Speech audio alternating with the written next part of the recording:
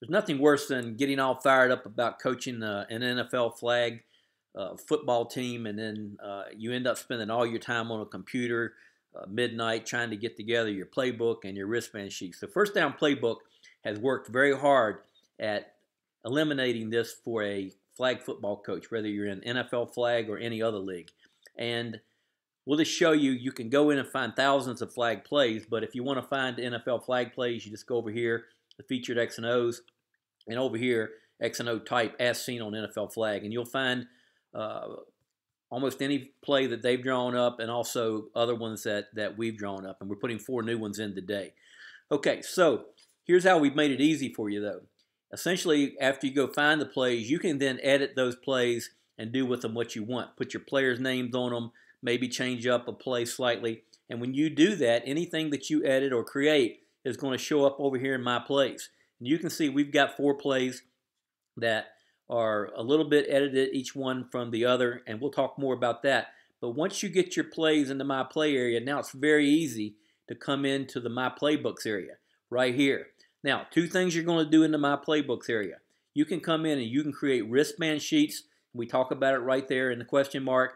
And you can also come down and create your play card, your play grid to take on the field with you that mirrors your wristband sheets. So essentially, you're looking at your plays as your players are looking at them on the wristband sheet.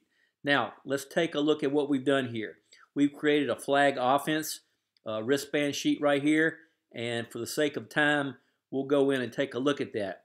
You can see that essentially we've created it. We've called it NFL flag wristbands. You open it up. There's your 4 plays. Obviously, you could add 12, 16, however many you want, and you can do all your editing over here.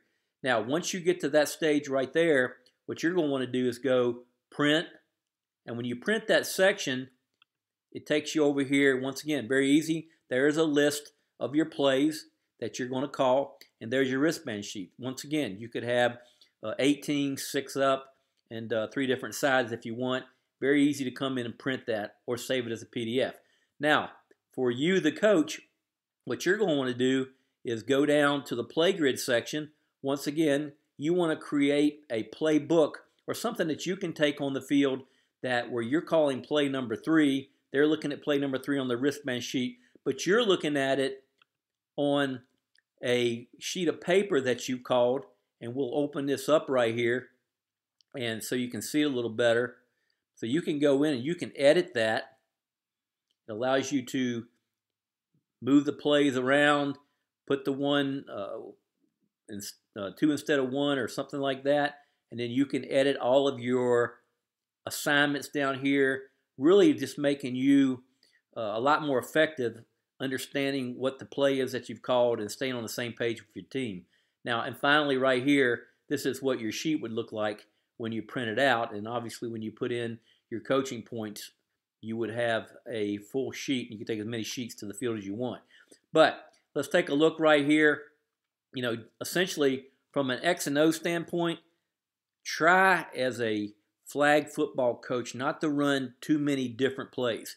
You're looking right here at 2 plays on the top and 2 plays on the bottom that are all very similar. If you call these plays, and you may call the play the same way 4 times, but just coach your quarterback differently on what they're going to look at. Because you can see right here that we color code everything in First Down Playbook to where it goes green, blue to red. So right now your quarterback is going to read the center, over here to the slant, to the X late.